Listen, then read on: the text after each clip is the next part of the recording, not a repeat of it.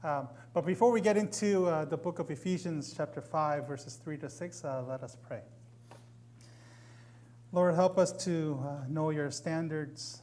Help us to know what you desire of each one of us, how to imitate you, how to walk with you, how to walk in love, but also to see the warning signs and the dangers that are ahead, the temptations that are there, and the weakness of the human body to give in to those temptations. I pray that as we go through this passage, as Paul wrote to the people of Ephesus, warning them and telling them about the sexual impurities and idolatry, covetousness, filthiness, greed, and all that. Help us to really take it to heart, and that we see some warning signs, and that we'll be able to deviate and steer away from that. So, Father, we thank you for the time that we have, and continue to just guide us in your Son's name. Amen. The passage for this morning is Ephesians chapter 5, verses 3 to 6. And it says this, and this is after Paul writes about imitating God and walking in love, and it says, "But sexual immorality and all impurity or covetousness must not even be named among you, as is proper among saints. Let there be no filthiness, nor foolish talk, nor crude joking, which are out of place, but instead let there be thanksgiving. For you may be sure of this, that everyone who is sexually immoral or impure or who is covetous, that is, an idolater, has no inheritance in the kingdom of Christ and God. Let no one deceive you with empty words, for because of these things the wrath of God comes upon the sons of disobedience." To be good, I think it's difficult. To be bad is very easy. It's easy to be bad. It's easy to cause trouble. It's easy to fall into that being bad, those temptations. It's easy to give in to the peer pressures. It's easy to fall into that pit. But it's so difficult to be good. I would think that there's 60-something people in here. How many of us would consider ourselves to be good? How many of you guys are good? Nobody? No one's good. Good enough. Because it's difficult to be good. It's difficult to choose what is right. And to choose what is right is hard. And as we've heard last week, it was about imitating God and to walk in love. And those are the first two verses. And then he says, "But." And that's very difficult to do, especially in this world that we're living in this culture that we live. There are temptations, there are influences, we have busyness, there's preoccupation, distraction, and many more that steer us away from walking in the footsteps of Jesus. So Paul is encouraging them to walk in love, to imitate God. He says, "But," and there are all these things that he says that we're not supposed to have or to do. And Paul in this passage touches upon, after encouraging us to imitate God by walking in love, by calling all believers to holiness, to be set apart, to be difficult, to do what is hard. We are gathered here this morning to worship God. This morning. Hopefully we woke up and we're excited to come to church, and we're like, yes, I want to be at church, and we're excited. And we're excited to listen to God's word, the spoken word of God, the real living word of God. And it's important to know we need God's word if we will understand who he is and who we are and what he expects of us. It's hard in order to live our lives without God's word, without directing us. Because without God's word, without knowing him, our life is directionless. God, in calling us to imitate him in the first two verses, now calls us in the next four to live a life of holiness, to be set apart from the world. To live a life of holiness, God commands believers to be sexually pure. Difficult to do in this world. And this comes in verses 3 to 4. Believers are to be morally pure. It says, but sexuality and all impurity and covetousness must not even be named among you as is proper among saints. That there be no filthiness, nor foolish talk, nor crude joking, which are out of place. See, we live at a time when even professing Christians, believers, deny that God's moral standards are absolutely true. See, absolute truth is something that is true at all times and in all places. It is something that is always true no matter what the circumstances. God's absolute truth. Knowing that only 23% of born-again or evangelical Christians express a strong belief in absolute truth. 23%, pretty much 1 out of 4, believe in God's absolute truth. According to Washington Times, in our culture, 47% approve of homosexuality, with 83% liberals and 23% conservatives.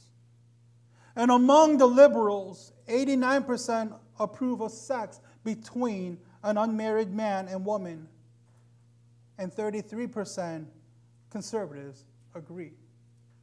Because it's hard to believe in God's absolute truth. It's hard to agree and to be doing what is difficult to do. Difficult, hard to do. See, God's standard for moral purity is absolute and is not up for popular vote. We're not voting what is right and what is wrong because what we know what is right. It's God's truth. It is God's standards and not our own standards. We don't have our own standards compared to God's standards because God's standards are always true. It's not about our own opinions or our own circumstance or how we were brought up that determines the truth. The scriptures, the word of God, determines the truth. God is the designer of sexual relationship for a man and a woman in a lifelong committed marriage. And when it is practiced within these boundaries, it is a good gift. It is a gift from God and not something dirty. See, sex is not a dirty word. Sex, when it is practiced how God intended, is a gift from God. And everything else is not a gift from God. Everything else is dirty. It's filthy. When it is outside of those boundaries of marriage between man and woman, then it becomes dirty, immoral, impure. Paul does not list specific sins, but Paul does list specific sins, but writes any behavior or desire not in keeping with God's original design for our sexuality. Mark writes in Mark chapter 7, verses 21 through 23, it says, from within, out of the heart of man, come evil thoughts, sexual immorality, theft, murder, adultery, coveting, wickedness, deceit, sensuality, envy, slander, pride, foolishness.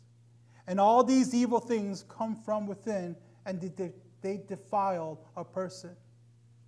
It doesn't come from the outside. We're not covered by it. It comes from within the person. It's our choice. We make those choices. Jesus said immoral behavior comes out of the heart, and we must deal with it on the heart level. Paul lists out 6 terms believers are not to practice. 1, immorality. This is the Greek word porneia, porn, which refers to any type of sexual immorality. It includes premarital sex, extramarital sex, incest, homosexuality, and the use of pornography. Outside of how God intended, sex is sin. Outside of the marriage between man and woman. 2nd is impurity. This word literally means dirty. and was used to refer to the pus around the infected wound. If you've ever been injured, and there's blood, and there's redness, and there's pus, that's what it means. The pus around the infected area. Here he refers to that which contaminates others and is repulsive and disgusting. Paul writes in Ephesians 4:19, they have become callous and have given themselves up to sensuality, greedy to practice every kind of impurity. Practicing every kind of impurity, the dirtiness, the filthiness. Third word is covetousness. Covetousness simply means greed. The greedy man has a lust for more.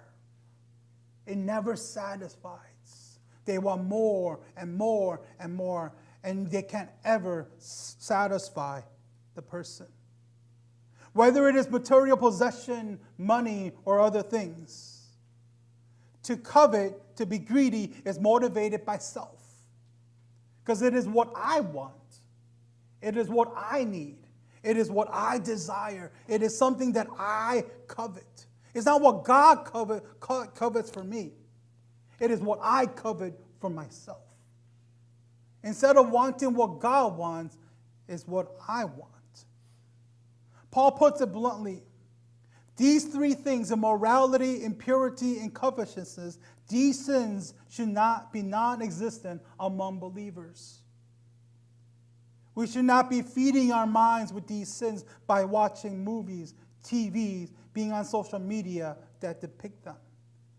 When you watch TV, there's so much junk on TV. When you go on social media, there's so much junk on that social media. It's incredible growing up nowadays. You could be 5, 6, 7 years old. You have an iPad or a phone, and you could search anything that you want. And as a parent, you have no idea what they're searching for or looking at. So much junk out there. Even the TV shows that we watch. Growing up in the 80s and 90s, TV shows were kind of innocent. It was. The worst, I think, TV show that I have ever watched growing up was Three's Company. You know Three's Company? It was two women and a guy who acted like he was gay, but he was straight, living together. I think, to me, that was like the worst. But nowadays, you have Real Housewives or whatever. Real Housewives of these places. Who watches that show? Be honest. Anybody here? No? Anybody here? I know so many who watch it, right? So much junk on TV. We should definitely not be viewing anything like that or even searching on the website for any pornography, right? Because it says, the scripture says, sexual impurity can't be. Do not covet. Don't have immorality. Romans 16:19 says, I want you to be wise as to what is good and innocent as to what is evil. To be wise to be in what is good, and to be innocent as to what is evil. Whatever is bad, be innocent to it. Filthiness, the fourth one. This refers to any indecency, obscenity, shameful thing, or disgraceful. Fifth one in this context, foolish talk. This comes from two words that mean foolish speech. We get our word moron. Did you know that? We get our word moron from the root word fool. In the scriptures, the fool has a different meaning that we are accustomed to. It is not someone who is mentally deficient, but rather someone who is morally deficient, because he constantly ignores God's word. That's a fool. Someone who continues to ignore God's word continuously. This is a person who makes light of God's word and God's commandments, as if it's not really the truth. And sometimes we throw out scriptures or what God says and say, this is what God means. When it really doesn't mean what God means. Foolish talk. Moron. Number 6, crude joking. This has the idea of someone who can make a quick comeback using clever words. It's turning something into a dirty joke, similar to what many stand-up comedians do. Crude joking. Are we even guilty of that? To be morally pure, we've got to commit ourselves to God's standards, to God's absolute truth. To know that we have God's standards and we have to live up to God's standards. It can't be what our friends' standards are or our culture standards are, because they deviated from God's truth many, many years ago. Because one of the classes that I took in Bible college is that the world in church history, the church is here. And the world was once close to it. But further and further away, the world has gone to God. Shamefully, regretfully, embarrassingly, the church has followed the ways of the world and have gone further and further away from God.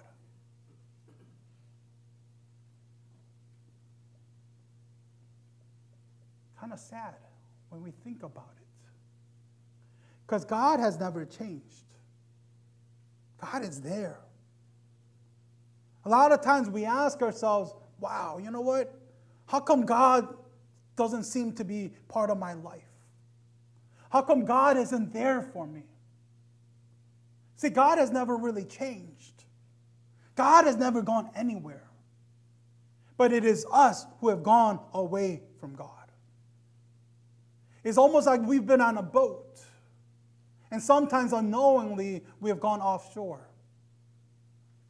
We wake up and we're like, where are we? Where am I? Where's that island? What happened to the island? And that's what's happened. Secondly, to live a life of holiness, believers are to give thanks. At the end of verse 4, it says, but instead, let there be thanksgiving. Believers are to give thanks. Kind of strange after saying what Paul had to say in verse 3 and the beginning of verse 4, he says, let there be thanksgiving. Out of all these things, these 6 things that he's put up, he says, let there be thanksgiving. So what does thanksgiving or thankfulness have to do with moral purity? Why does he say that? What does thankfulness have to do with moral purity? What Paul is essentially saying is to put off immorality, impurity, covetousness, filthiness, foolish talk, and crude joking by putting on a grateful heart with thanksgiving. See, these 6 terms in a heart of thanksgiving cannot exist at the same time. We can't have immorality, impurity, covetousness, foolishness, foolish talk, filthiness, crude joking, and be thankful at the same time. We can't be mad and be happy at the same time. We can't. We can't be mad 1 second and the next second we're smiling. Something's wrong with you then, right? Similarly, he lists these 6 things out. And it says you can't have these 6 things in your life and be thankful. That's hard. It can't exist together at the same time. We cannot imitate God and walk in love and be morally impure. Heath Lambert, in his book, Finally Free, writes, greed covers more than just a powerful desire for money. Greed has to do with covetousness, sinful desires, and evil lust. Not only should we avoid sexual immoral behaviors, we should avoid having a heart that is greedy for them. Greedy lust undercuts gladness, while gratitude produces it. Gratitude fuels gladness and multiplies it. It is the logic of gratitude to be thankful for what you have instead of longing for what you don't. To be thankful for what I have and not for what I don't have, and to be grumbling about it. Paul is saying focus on giving thanks to God. When there are things, when temptations, we have a choice to be bad or good, focus on giving thanks to God. Focus on God. And when we focus more on giving thanks to God, the more we will see joy and gladness in our hearts and our lives, and it will become easier to steer away from impurity once we focus on God. One of my leaders told me way back then, when there are temptations, when you fall into sin, and it has you entangled in its web, search your heart for patterns of ingratitude and desires that are contrary to the Lord.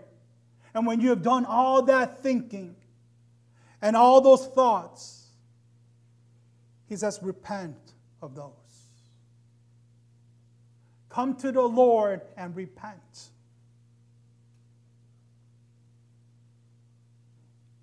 He's asking us, or he told me, to do a personal biology of my own heart.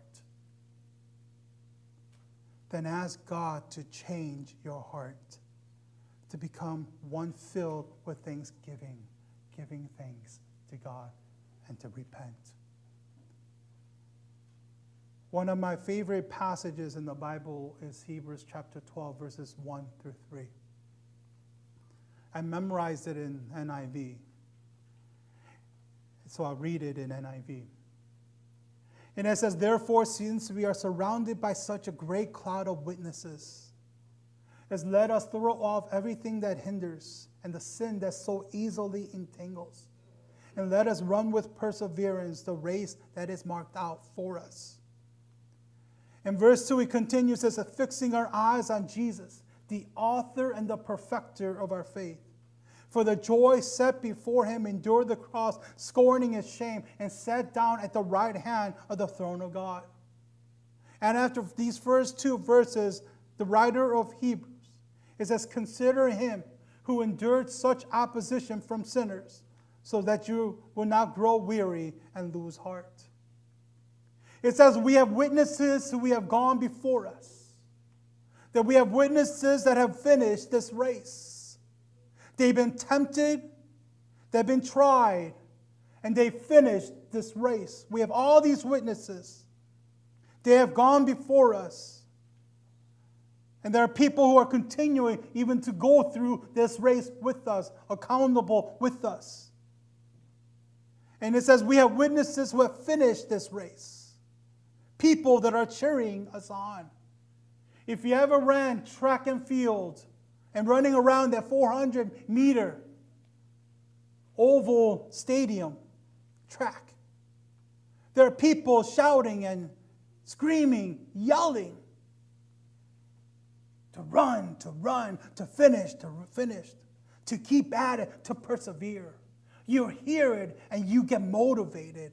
And even though you want to quit, you see it and say, you know what, I need to keep going. I need to keep going. You run around, and then you see the finish line. You keep going, because there are people who have already finished this race, who have gone through what we're going through, and they're encouraging us. We have witnesses. He says, you know what, when you struggle, he says to throw off everything that hinders. And what hinders us? What hinders me? What hinders you? Does TV, does computer, does phones, do friends, do your pride, the culture, does that hinder us?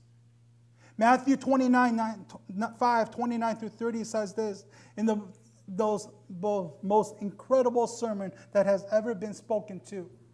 And the Sermon on the Mount, it says, if your right eye causes you to sin, tear it out and throw it away. For it is better that you lose one of your members than your whole body to be thrown into hell. And if your right hand causes you to sin, cut it off and throw it away. For it is better that you lose one of your members than your whole body to go into hell. Crazy, huh? If your eyes causes you to sin, pluck it out. Then you won't be able to see it. It doesn't mean literally, right? If your hand causes to steal, cut it off.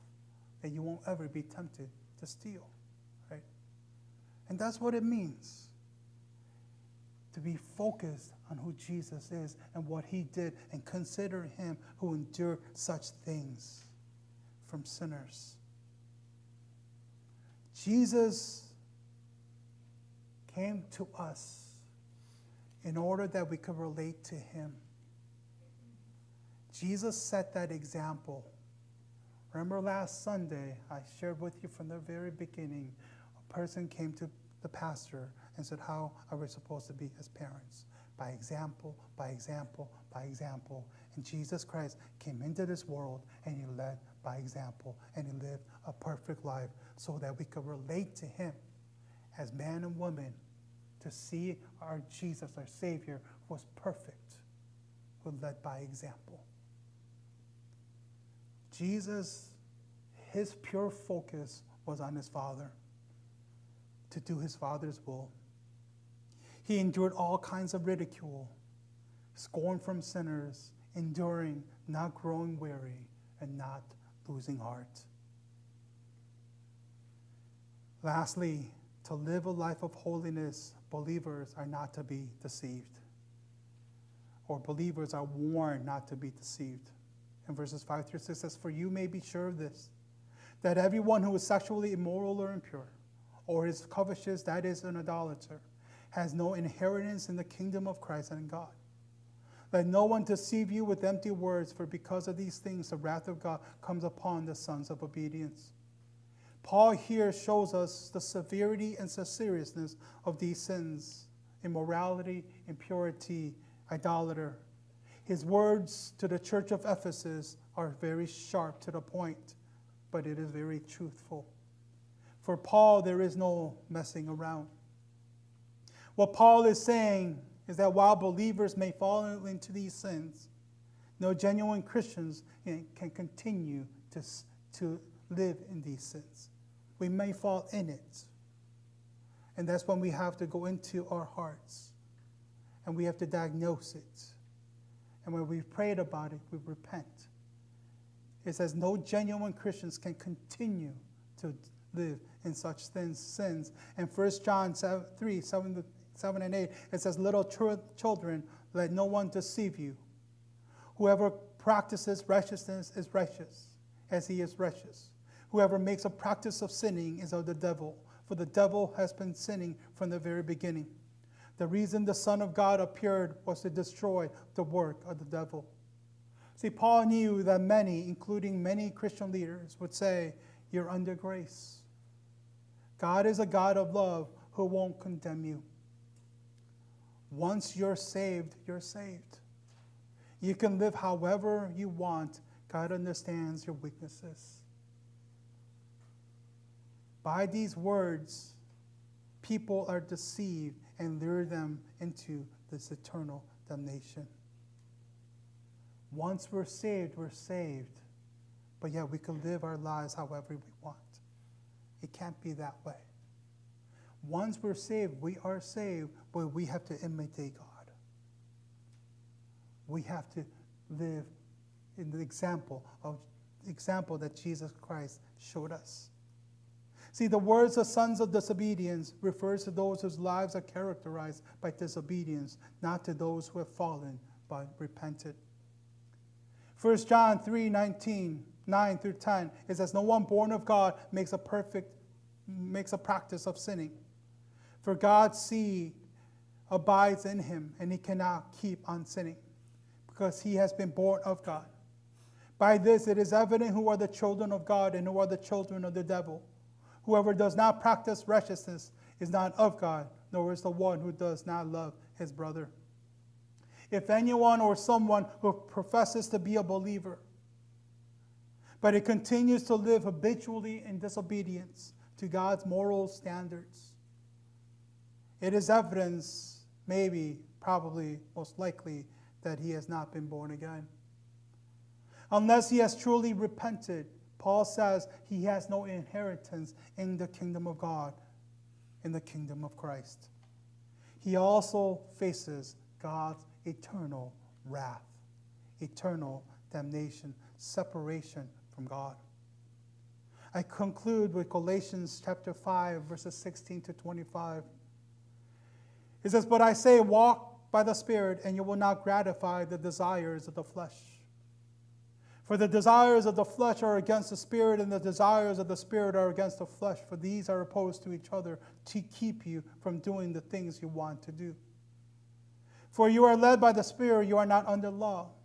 Now the works of the flesh are evident: sexual immorality, impurity, sensuality, idolatry, sorcery, enmity, strife, jealousy, fits of anger, rivalries, dissensions, divisions, envy, drunkenness, orgies, and things like these." And it continues on, and as I warn you, as I warned you before, that those who do such things will not inherit the kingdom of God. But the fruit of the Spirit is joy, love, joy, peace, patience, kindness, goodness, faithfulness, gentleness, self-control. Against such things there is no law. And those who belong to Christ have crucified the flesh with its passions and its desires. If we live by the Spirit, let us also keep in step with the Spirit.